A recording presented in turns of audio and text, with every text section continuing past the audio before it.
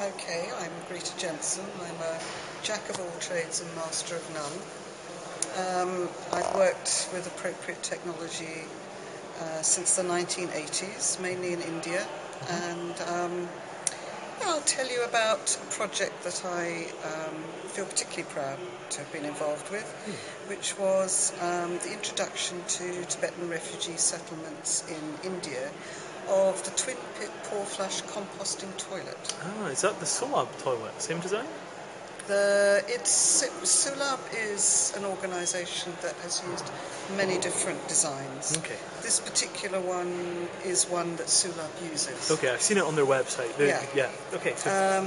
But this particular design is built of ferrocement components, and the technology was developed in the Centre for Scientific Research in Oroville in Tamil Nadu, and we trained one particular Tibetan who spoke no English and had never learned to read or write.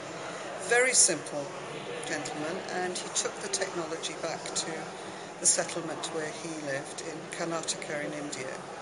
And Southern refugees. I used to know Gaelic Rinpoche in Ann Arbor, and he spent some time in the southern refugee camps. Oh, yes, you do? Yes, Yeah. Very interesting. Yeah.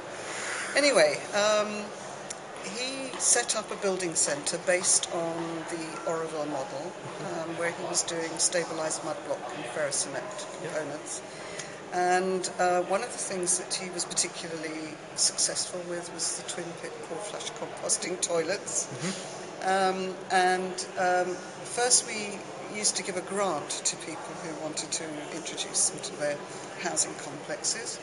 And I went back after 10 years expecting to see nothing, because a lot of development projects are not always terribly sustainable. Yes. And I visited him in January, and he said he had a waiting list of local people waiting to buy twin pour flush composting toilet components. That's what you want to hear. Fantastic. So I just wanted to tell you about how thrilled I am. That's wonderful. And how amazing this guy is, and how we need to acknowledge more that expertise that exists in the South, rather than assuming that all the expertise in various technologies is developed here in the North. So, what's his name? How would we find him? His name is Dunduk Dorje, and as I say, he just is a very simple man. He lost his wife in the middle of the whole project, but still carried on. And I've just kept in touch with him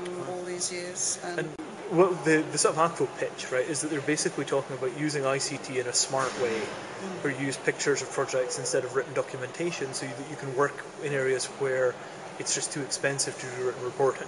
So you go out there with a camera phone, you take a bunch of pictures, you shoot some video, you have the celebration when the well goes into operation. And those kind of factors, like, that's the first time I've heard somebody say, but that won't work because of the governance issues. Yeah. So that's very interesting in its own right. Unfortunately. Well, but another innovation that I saw that he just completed when I saw him in January was that he had installed, made of ferrocement again, a water harvesting system that took water from the roof of the workshop. And he was using it first for the curing ponds for the ferrocement, and then taking it into, they have a windmill which raises water which they use, and he actually takes it into a series of gullies, so that around the windmill, so that it goes straight back to recharging the water table, and it's filtered by the rocks. Absolutely. So you just dump it into the place your well is, and it's just I mean, it's particulate stuff rather than. Very elegant. Yeah, and this is all something he's come up with. Yeah. And was he a lama or a monk, or he's just an ordinary Tibetan guy? Very poor Tibetan.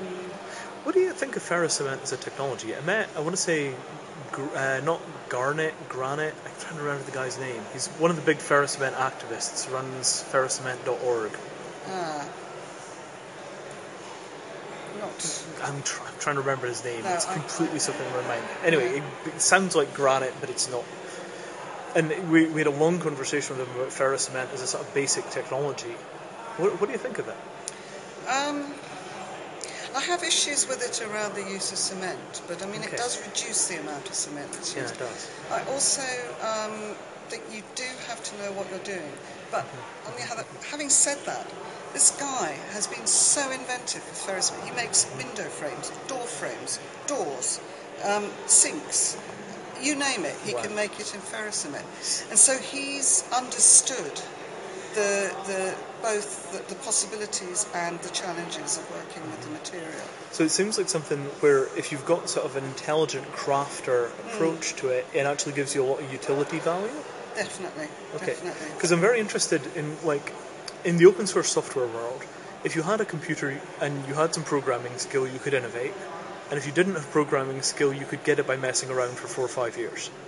I mean, it was, all programmers were self-educated. In university, for example, first year, the people who could program already were all self-educated programmers. They didn't learn it in school. You just hacked your way to competence. And if you had the gene, you did it. And I'm very interested outside of software of technologies which enable people who have the gene or have the knack to do this. And I'm very interested in this notion that ferrocement might be one of those technologies. That once you master ferrocement, then you're bound only by imagination, in a way that's not true, for example, with clay, where you're actually pretty limited because of the material.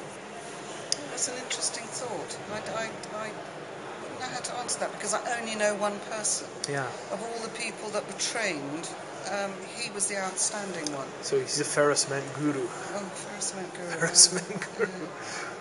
Yeah. And I even we invited the Dalai Lama to visit the building centre, and so I had the honour of explaining to His Holiness the Dalai Lama the functioning of the twin pit full flush composting toilet.